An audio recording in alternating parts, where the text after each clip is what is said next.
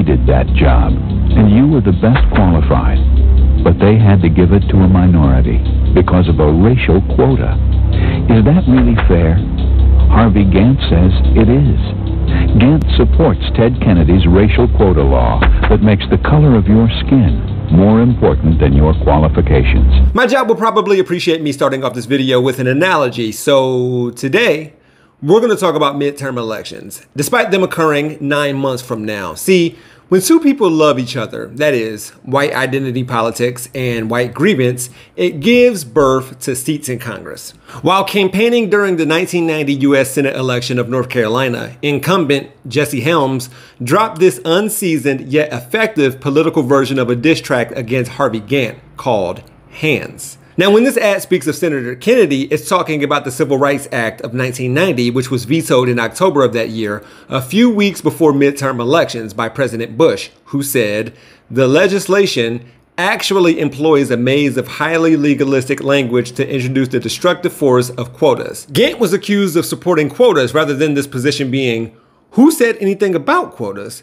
They're supposed to be unconstitutional. In any event, Hands, or more specifically, white hands, perpetuates white grievance, the idea that white people are actually the victims of racism, just in reverse. And if you were to believe such a thing to the point that it influences the way you vote, a good portion of this depends on your political ideology, level of education, and socioeconomic status. Usually, European Americans who subscribe to reverse racism aren't goofy enough to make an argument that they're wholesale being discriminated against because of the color of their skin in any institution or structure like criminal justice, housing, banking, and so on. That victim mentality isn't supported by data or statistics. It's largely anecdotal, although they'll try to come up with something.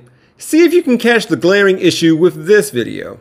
Now, since everybody wants to say I'm lying, let me tell you some facts. And I don't mean to hurt your feelings, but it's a fact that there's been Harvard studies done, polls, and a ton of other evidence to back this fact up.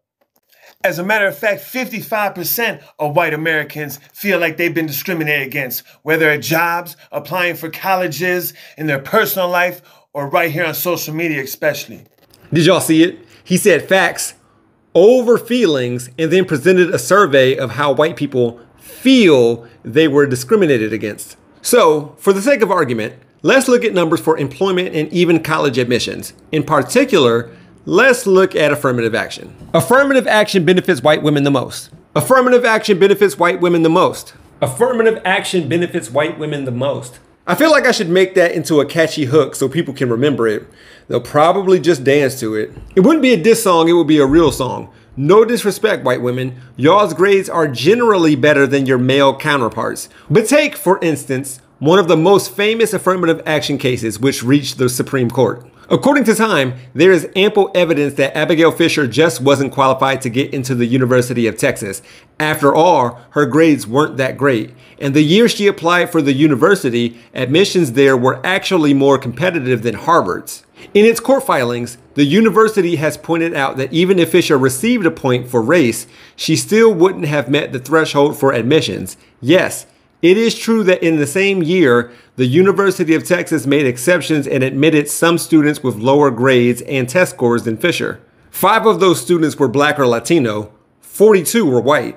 Here's a report from a study done in 1973 which says that in California firms alone, white women were holding 57,000 plus managerial jobs than they were in 1975. But if people are wondering about the plight of white men, first of all, how dare you? Second, affirmative action benefits white men too, or else college campuses would be filled with overachieving women.